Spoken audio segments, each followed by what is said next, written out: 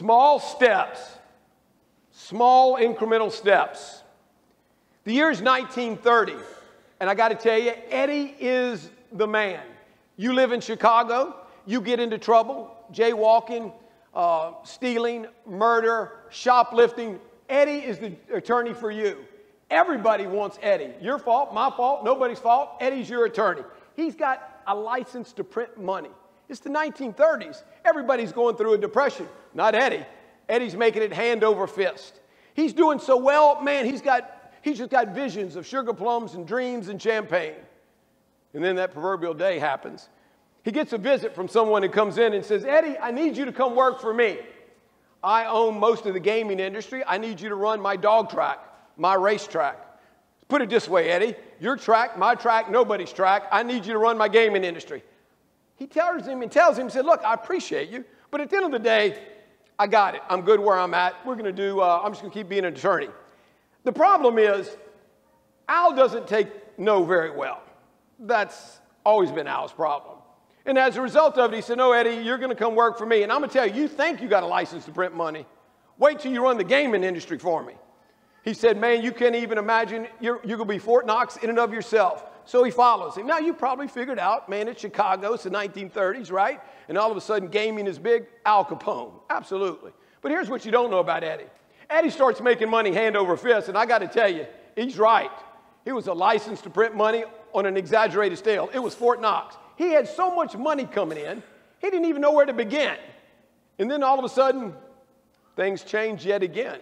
You see, Eddie brings a son into the world, Eddie Jr., and now all of a sudden, man, the world's different. Man, do I keep doing what I'm doing? Because, man, what do I leave for my son? What kind of name do I leave for my son? What kind of trappings do I leave for him? Because if something happens to me, man, everybody's going to see him as a crony, as an attachment. He's just part of Al Capone.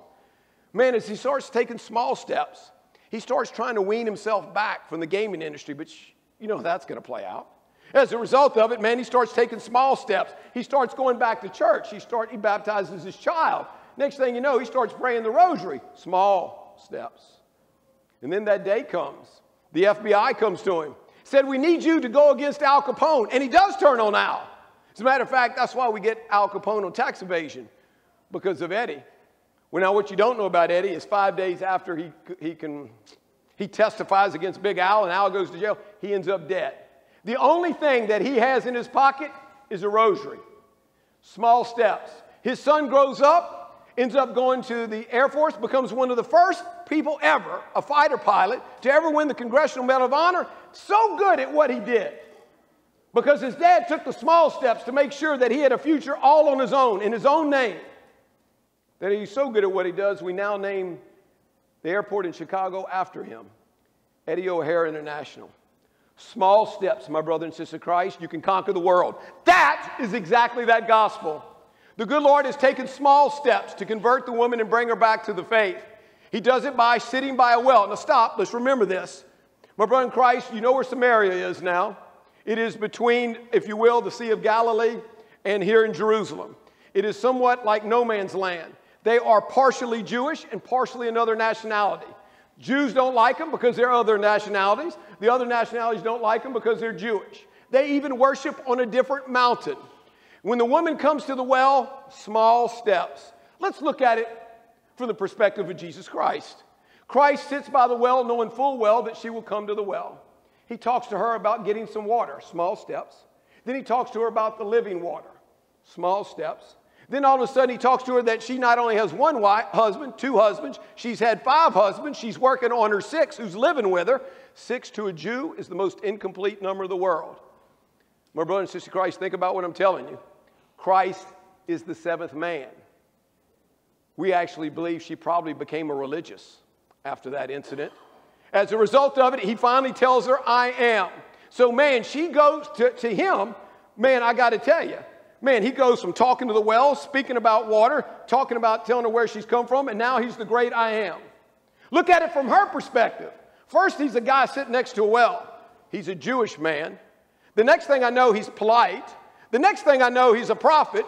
Then I come to find out, my brother in Christ, that he's the great I am. It happens at noon, which is the 6th hour. By the time he finishes talking to her, it's the end of the 7th hour. It's complete. She now knows exactly who he is. The numbers 2 represent that there's always a beginning and an end. 5 loaves of bread and 2 fish. You had the Old Testament. The good Lord's here to feed 5,000. There's the New Testament. He's telling her, you've learned about the Old Testament. Now you're about to hear the New Testament. My brothers and sisters in Christ, it's small steps that win the day. Now listen to this. Go back in Scripture. All of our better players are people that can take incremental steps. So, for example, take Simon of Cyrene. Simon of Cyrene, in 3 hours, because he takes small steps, 3 hours, he goes from seeing Christ as a criminal to the Messiah in 3 hours. Think about what happens to him. He does not see one miracle. He doesn't see the blind see, the lame walk, or the dead rise. All he knows is that he's conscripted in the army, which they could do on a daily basis, up to possibly a week. That means the Romans could say, congratulations, you're in the army. That's why he's got to do it. My brother in Christ, he's got 2 sons, Rufus and Alexander. He's got to leave, listen to this, he's got to leave them with whoever's there. Once he gets blood on him, he's going to be asked to leave, and they're going to quarantine him up to 14 days. So he doesn't see his children probably for a protracted time. If that's not bad enough, he's got to pick up a cross of a criminal. Rome kills people like there's no tomorrow. What's 2 more pieces of wood to them? He's taken these small steps so quickly, my brother in Christ, that he actually goes, and if you've seen the movie The Passion, somewhere along the way, he's almost helping Christ get back up. He's telling him, man, don't die here. Finish this out. Don't let him win. And then when he gets up to the top of Golgotha, did you ever see the movie? It's exactly how he was. He sees that if he leaves him, they're going to crucify him. So he's trying to stay around longer as if somehow or another his presence will protract it. And so what does the good Lord to look at him and say? That's it. You've done what I've asked you to do.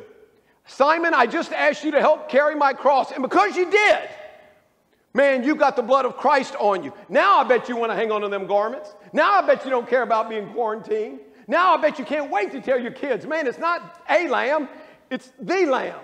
Small steps take Simon out of nowhere into the book of everlasting life. 2,000 years later, we still use his name. My brother and sister in Christ, if you're Saul and go to Paul, in 3 days, you go from the biggest hater of Christians, butcher and a murderer, to becoming the greatest orator in Christ's arsenal. In 3 days, you're blind for 3 days. Those incremental steps in the subsequent years to get ready. My brother in Christ, he becomes the greatest player in our day, a Gentile church. We don't have a church if he's not in the game. What if Mary Magdalene gets up on Easter Sunday, all by herself? All the apostles are sleeping. Nobody's going to the tomb. If anybody has a right to say, you know what, I'm out. I've got 7 deadly sins. The one guy that cured me is gone. She is so determined to take small steps, even though she can't open the tomb because of the rock. She's got to get by soldiers who've had their way. She's willing to take the small steps. My brother and sister in Christ, that's all it takes is small steps. That's why I got to get you to get in the game.